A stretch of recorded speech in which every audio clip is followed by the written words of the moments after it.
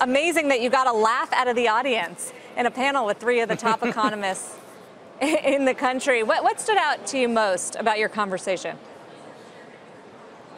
Look, I think what's remarkable is you have Jay Powell. After 2 weeks ago, markets are in disarray. There was a real sense that the Fed didn't get it, that there was something really major shifting in the global economy, in the U.S. economic outlook, and that they just didn't realize it, didn't understand it.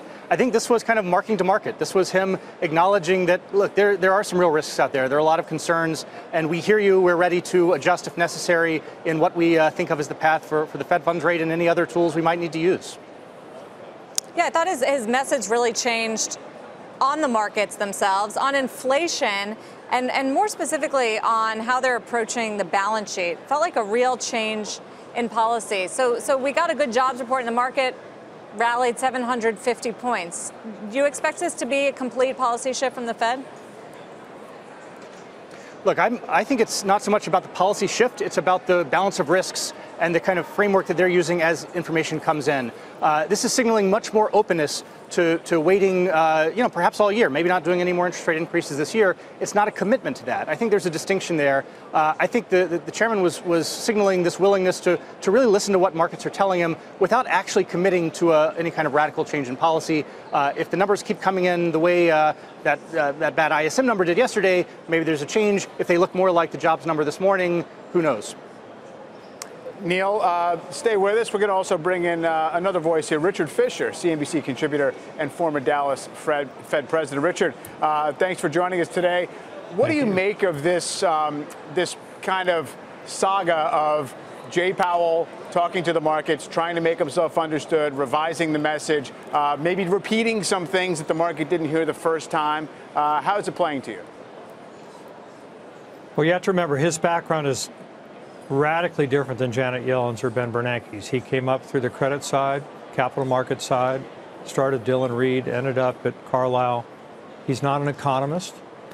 And I think he is, and I know this man, I think, very well from the moment he joined us on the FOMC in June of 2012.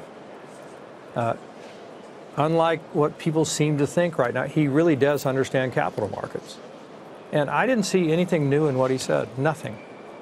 He made it very clear that the markets are having a different view of the economy than the FOMC has, the committee that he chairs. He's always said that they will be flexible from the moment he came in. The word patient was new, reflecting Janet Yellen's approach. But that's the only change that I heard. So I heard nothing new whatsoever. And I hope you understand that he really does know how markets work.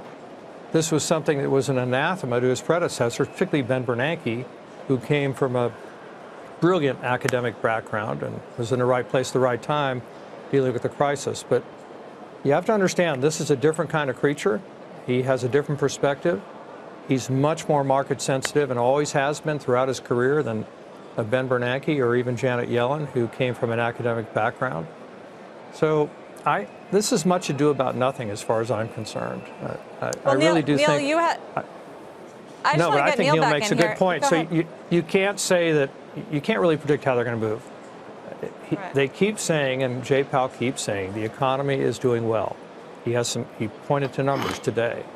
And, I think the market here, as far as I'm concerned, and I'd love to have Neil's views, is so hooked on accommodative monetary policy, it's very hard to withdraw.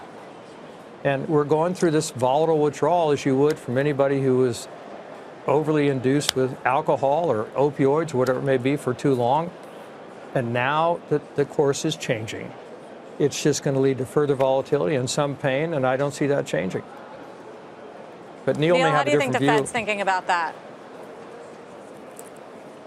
Look, this is absolutely I think the withdrawal process is accurate, but I think we saw some important hints from Chairman Powell today that they're not just going to rip off the Band-Aid. They're not just going to go ahead with this withdrawal no matter what. One hint, he mentioned wage growth in the jobs report that was quite strong, 3.2%.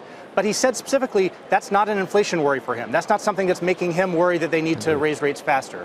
He also mentioned this experience from 2015, 2016 that I think within the Fed is viewed as a success when they held off on rate increases in early 2016 in response to international strains and problems in China. They believe that they prevented a recession in 2016 by doing that. I think those two mentions are signs that he's willing to be dovish in 2019 if circumstances continue to justify it. So I like to say, by the way, I don't like hawk or dove. He's going to be a wise owl, and that's the way the Fed proceeds. So I agree with Neil. It may or may not increase significantly or many times next year, or maybe not at all. But I think they're going to be guided by, and they always are, and he reemphasizes today, by what happens in the real economy and whether or not what happens in trading markets infects the real economy or they perceive it as doing so. And again, it was made clear today that they haven't seen that so far.